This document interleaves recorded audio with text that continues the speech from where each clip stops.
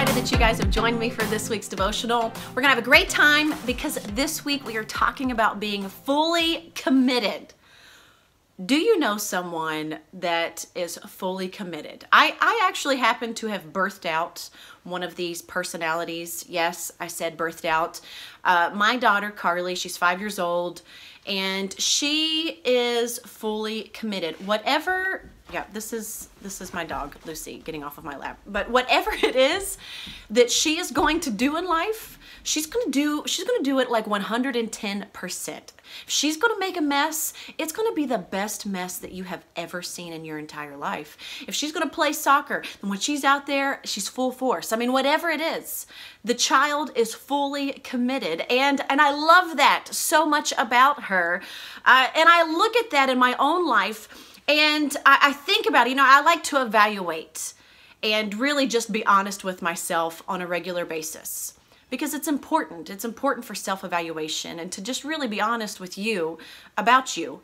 And in this last week, in looking at my own life and being honest to me about me, I said, Anna, are you fully committed? Are you fully committed in your marriage to seeing your marriage grow and thrive? That, you know, every day, every hour, every month, you want your marriage to reflect just the love of Jesus Christ. You want it to get better. Are you fully committed in parenting? Are you fully committed on those days where it's really hard to parent?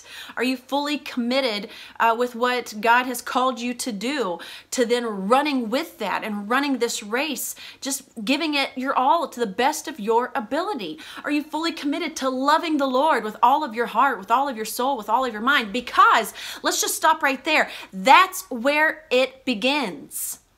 You see, some of us, we just need to be committed. If you've not received Jesus as your Lord and Savior, if you have not made that profession of faith that Jesus is Lord, that He died on the cross, that He rose from the grave, and that you have asked Him to be Lord over your life and then committed your life to Him, well, that's your first step.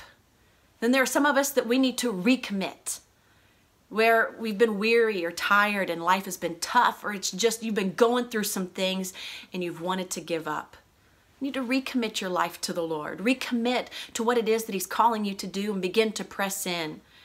And then become fully committed to what God is calling you to do. In Proverbs chapter 16, verse 3, and this is where the Lord led me for this week. I'm going to first read it in the Amplified. It says, commit your works to the Lord.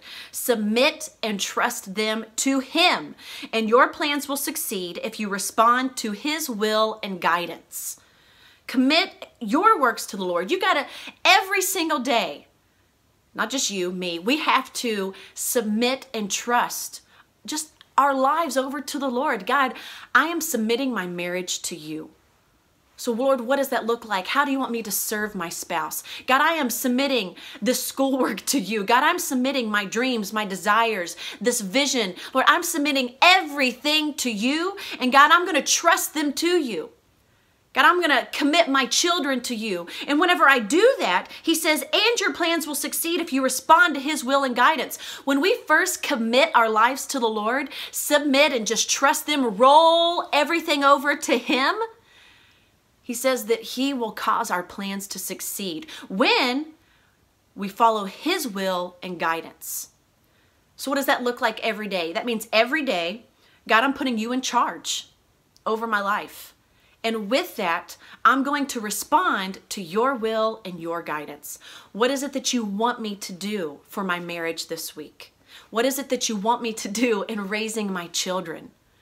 You see, God has blessed us with all of these wonderful things, and then we'll just go about our lives not ever asking Him or submitting things, going to Him to see what we should do about it all, when that's the very first thing that we need to do. I've got a busy week this week. I'm super excited about it all, but I recognize that today, God, I'm giving you my week. I'm submitting every part of it over to you. Why? Because God, you care for me. God cares for you. He loves you, and He wants to help you with every part of your life. Every part of your day-to-day needs to belong to Jesus. I really like what it says in the Message, Proverbs 16:3 in the Message. Put God in charge of your work. Put God, there we go, in charge of your work. Then what you've planned will take place. Proverbs 16:3 in the NLT, commit your actions to the Lord and your plans will succeed. That's what we're going to do today. We're going to commit it all to Him. We're going to roll it on over to Him. We're going to trust in Him. And praise God, we're going to hear His will. We're going to follow His will, His guidance. And I'm so thankful that I serve a Heavenly Father, that He listens, that He's there, and that He answers me. He's here. He's here for you. He loves you. He's going to help you every step of the way this week. Go ahead and give it on over to Him. All right, I love you guys. It is going to be a great week, and I'm excited. I'm excited about what God is doing. Thank you so much for just joining me and being a part of this. If you haven't subscribed to the YouTube channel, follow me on Pretty for Jesus on Facebook, and let's just connect together and see God's kingdom grow. All right, love y'all. Have a great week. Bye.